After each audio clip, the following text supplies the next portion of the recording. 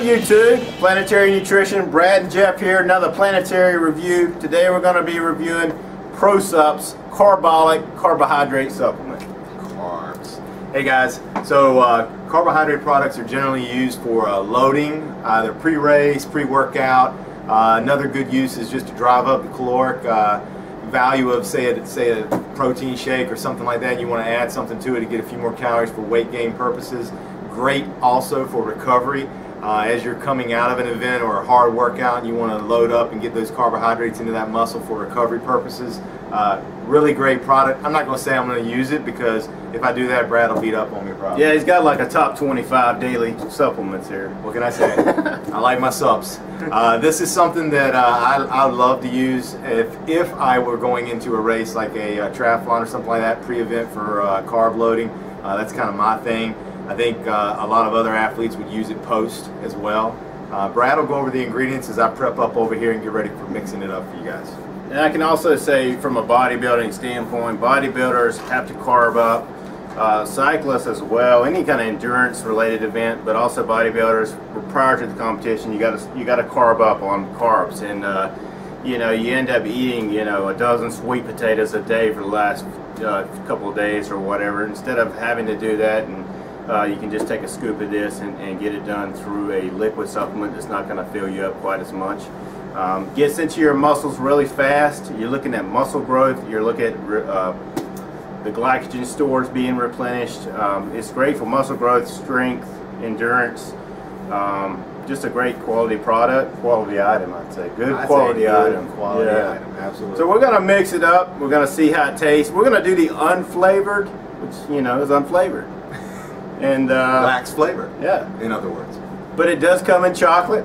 Comes in orange. I think it comes in strawberry, fruit punch.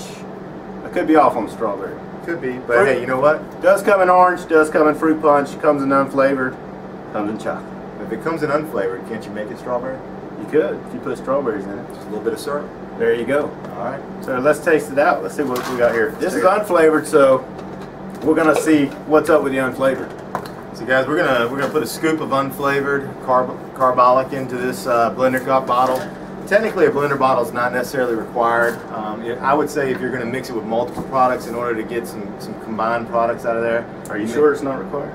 I'm pretty sure it's not required, but have you tried to mix it with a spoon? Well, no, because I just in one of my top 25. So I think a blender bottle might be required. All right. Well, carbohydrates tend to not mix well with a spoon, but we're going to see. We're going to go with blender bottle. All right. We're going to go with the blender bottle. Got a little bit of water. Put about 6 to 8 ounces of water in there. Again, this is our unflavored version. You gonna let me try it out? I might give you a sip.